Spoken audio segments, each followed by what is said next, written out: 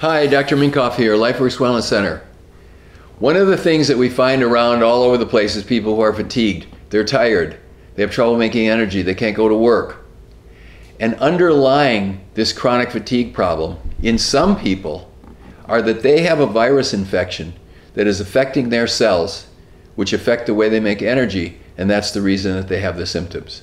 Now, one of these viruses is called Epstein Barr virus. Most people, if we check blood in just random people to see, did you ever have an Epstein Barr virus infection? Probably in the neighborhood of 60 to 80% of people, if you just took them off the street, would show that they have antibody, they have proteins that are directed against this virus, and that at some point in the past they had the infection. Oftentimes when people get the first time they got the infection, they may have fatigue. They may have even chronic fatigue that lasts several weeks or several months. They often will get a sore throat, tonsillitis, swollen glands. Sometimes the spleen enlarges. Sometimes this diagnosis is made by medical doctors. Sometimes the diagnosis isn't made and it's called the flu, or it's called a strep throat or something else. But it turns out it was Epstein Barr virus. In teenagers, this has been known as kissing disease because it can be passed by respiratory, spread through droplets. And so sometimes in high schools or grade schools, it may go around and a number of people will be infected.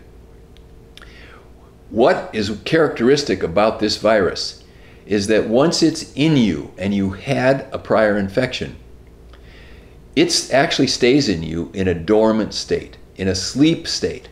It's not active, it's not bothering you, but we find at a certain point in someone's life, if the stressors are too much, okay?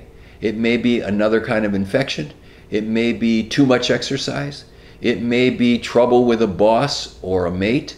But when the stressors go up, either psychological or emotional or physical, that this Epstein Barr virus, because the immune system is trying to deal with the other stressor, it pulls its attention off the Epstein Barr virus, and the Epstein Barr virus kicks up.